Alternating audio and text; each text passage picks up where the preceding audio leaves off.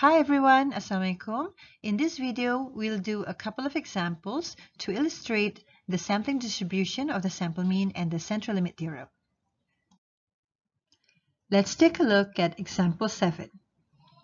A gas supplier maintains a team of engineers who are available to deal with leaks reported by customers. Most reported leaks can be dealt with quickly, but some require a long time. The time taken to deal with reported leaks is found to have a mean of 65 minutes and a standard deviation of 60 minutes. If the times may be modeled by a normal distribution, estimate the probability that A. It will take more than 185 minutes to deal with the reported leak. B. It will take between 50 minutes and 125 minutes to deal with a reported leak. And C. The average time to deal with a random sample of 90 reported leaks is less than 70 minutes. Now, before we go on, do take note that the first two questions, A and B, are probability questions, okay? It's just a regular normal distribution probability question. However, for part C, this is basically what we just learned, okay? So this is basically the sampling distribution of sample mean because they asked us to find the probability that the average, okay, of something happening. All right, so let's go back and try and do part A. Now, before we try to solve, why don't we define first the random variable? What is X? Okay, guys, from this question, what is X? X is basically this one.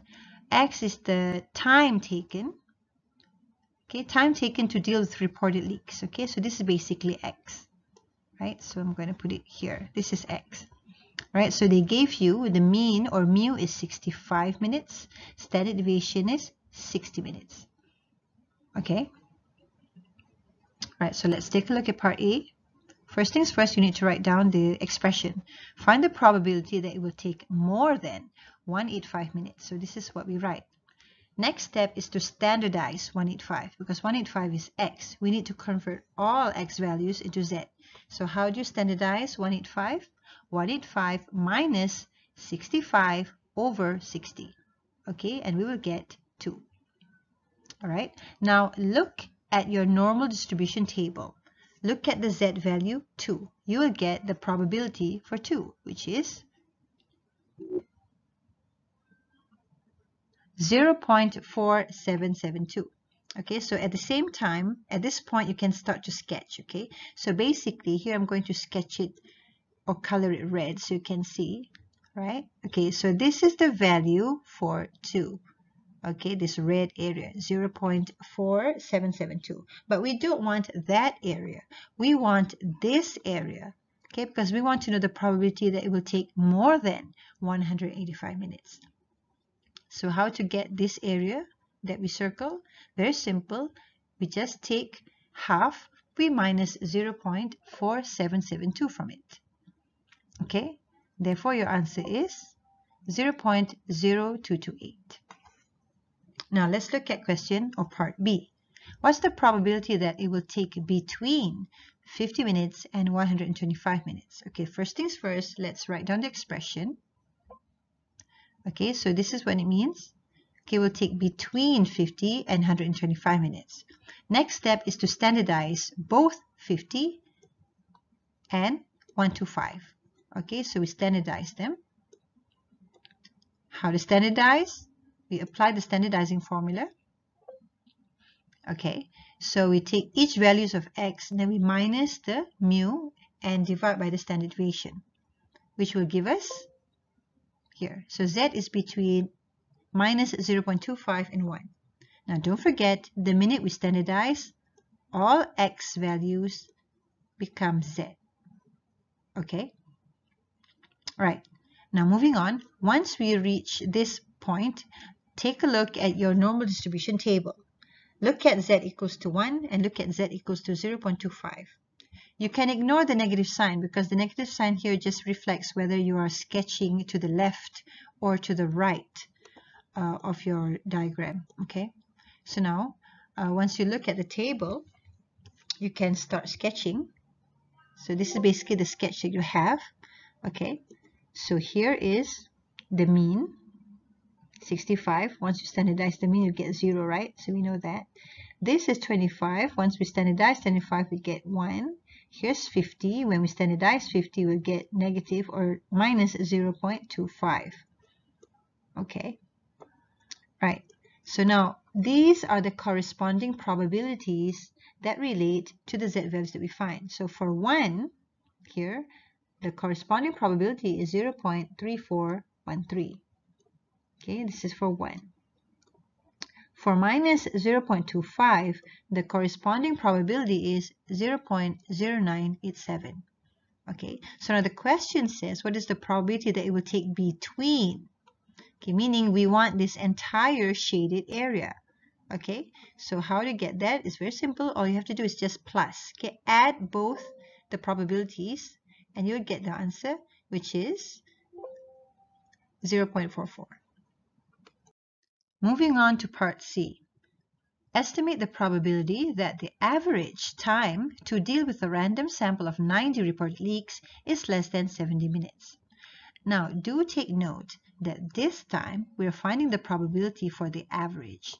So what we need to do is we need to adjust the standardizing formula. Recall the previous video, okay?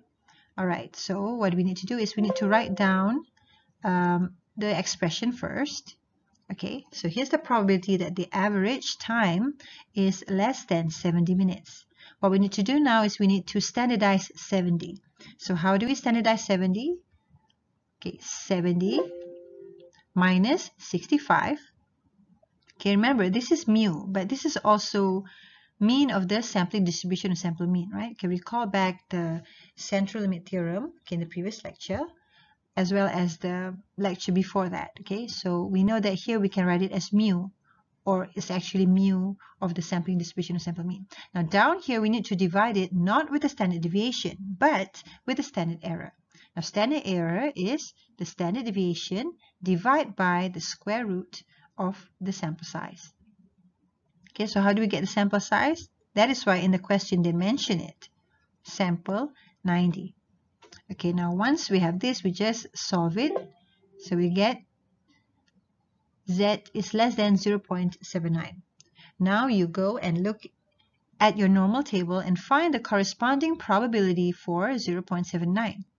At the same time, we can start sketching here because we want to know what is the probability that x bar is less than 70. See? So this is our average just now, 65. This is 70. Okay, so we want to know this area. Okay, so we know that the probability for 0.79 is 0.2852. But we don't just want this red area. We want this red area plus this green area. Okay, so what we need to do is we need to add 0.2852 plus half. Why half? Because this area is half. Okay, so your answer would be 0.7852. Okay, now let's take a look at example 8. The average amount of time that people spend going through airport security for flights at a busy airport is 21 minutes with a standard deviation of 4.2 minutes. A. What is the probability that the average wait for 40 people is more than 22 minutes? Okay, first things first, you need to define what your random variable is, which is x bar. Okay, so your random variable is the average amount of time people spend going through airport security. Okay, so that's basically your random variable. Now, for the part A, what is the probability that the average wait for 40 people is more than 22 minutes? So we need to write down the expression first, which is the probability that the mean or the x bar is more than 22 minutes. Then we need to standardize 22. Okay, so how do we do that? It's 22 minus the mean, which is 21, over standard error. Okay, so down here we divide with standard error, yeah, not standard deviation. Standard error is standard deviation over the square root of the sample size. Okay, all right, so I'm just going to erase that again. Now, once you standardize 22, you will get 1.51. Okay, so what that means is, up to this point, you need to sketch so that we'll be able to determine you know, whether to add or minus half or add half. Okay, so this is our distribution. Mean is 21, right? Okay, we want more than 22, which is, okay, this is 20, oh, sorry. This is 22, so let's write down 22. We want more than 22, which is this area, yeah? Okay, but if you look at the table, 1.51, you will get this blue area from here. Remember, when you look at the table, it's always from the mean. Okay, so it's from this 21 up until 22. Okay, so it's this blue area. Okay, perhaps I should write down 21 when you standardize it's 0, 22 when you standardize it's 1.51. Okay, so anyway, the probability for 1.51 is this blue area. We don't want the blue area, guys. We want the red area. So how do we get that? We just basically take half and then we minus the probability of 1.51, which is 0.4345. So you'll get the answer 0.0655. Okay, so 0.0655 is here. Okay, let me label. This is 0.0655. Okay, part B. The probability that 30 randomly chosen people have an average wait time longer than a certain average is 0.27. What is the value of the average wait time? So in this question, you are not asked to find probability. In fact, the probability is given to you. Okay, so the probability given to you is 0.27. So you're asked to find what is the value of the average wait time. In other words, you're asked to find the value of the random variable. So if you don't remember how to do this, you have to look at the previous video, which is under normal approximation to the binomial. So I taught you how to find the value of random variable. Okay, so first things first, you need to write down the expression. So here they gave you, okay, the probability that the mean is more than a certain value, okay, is 0.27. So we can just label that certain value as A or whatever alphabet you want to use. Okay, so what is A is basically the value that we want. So we can minus A with the mean over standard error just like before, okay, and all of that is 0.27. Okay, so now here at this point you can start to sketch actually, okay, because I think it'll be easier to determine, okay, the answer if you sketch. Okay, so the mean is 21, right? Yeah, the mean is 21. Okay, so now this is the tricky part. You want to sketch basically this area 0.27. So how do we sketch this area 0.27? You know, 0.27 is a small area, right? It's smaller than half. So it cannot be more than half. It must be less than half. So it's either this one, this area here, or it's this area here. So now this is where we need to apply logic and look at the question. It says here, okay, longer than, that's your keyword, longer than. So logically, if it's longer than, it would be this area, guys, to the right. Okay, it would be this area. Okay, I'll leave you to think about that. So I'm going to erase this part here. Okay, so we want this area. Okay, now we know this is the x that we want to find. Okay, now when you standardize all of these x values, you get, okay, here 21 when you standardize it 0. X here, when you standardize it, you'll get Z. Now we can actually get Z from this information because we already know the probability. The probability here, this red area is, oops, why is it blue? Okay, the probability of this red area is 0.27. Okay, but we can actually determine from the normal table this blue area. Okay, how to get this blue area is just take half minus 0.27. Okay, which is 0.23, right? Right, okay, 0.23. Oops. Okay. Yeah, so it's just half minus 0.27, you get 0.23. Now look at your look at your normal table. Look for the Z value for 0.23. You will get 0.61. Okay, so 0.61 is actually the probability. Sorry, the 0.61 is actually the Z value for 0.23.